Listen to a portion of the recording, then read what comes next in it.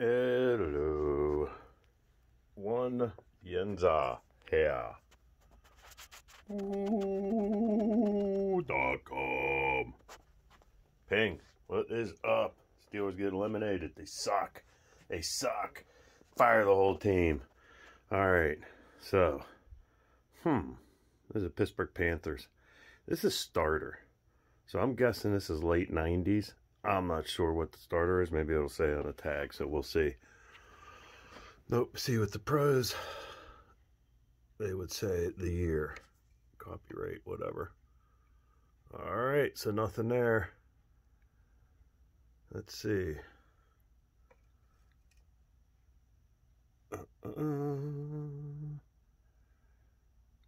This is silkscreen. Pittsburgh is silkscreen. This is a replica.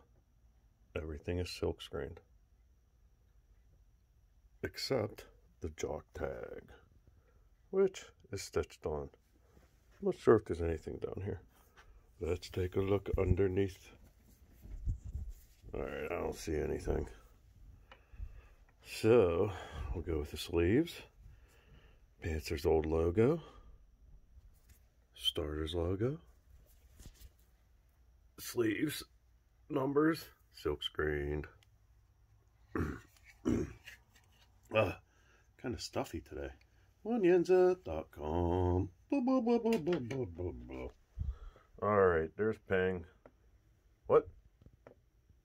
What? Okay. Bam, bam, bam, bam, bam, bam, bam. Okay, so this is the back of it. Remember, college back in the day, still don't put the player's name on the back. It's so wrong. Pay the players legally. I mean, they're probably getting more money without it from boosters and everything, so no name bar. You can put whoever you want to. What? Troy Polamalu or number 43 for Pittsburgh. What? That was the Steelers. Oh, that's right. Well, if he would have went to Pitt, that's how it would have happened.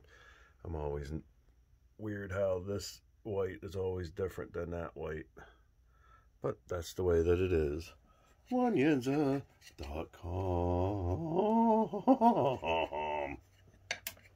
Alright, so there you have it. Now you know. Pittsburgh Panthers, late 90s. Replica, retail, away, starter, football jersey. This is number 43, even though you really can't tell because of the way that the jersey's sitting. But you're probably such a better off person now that you know what this replica from the late 90s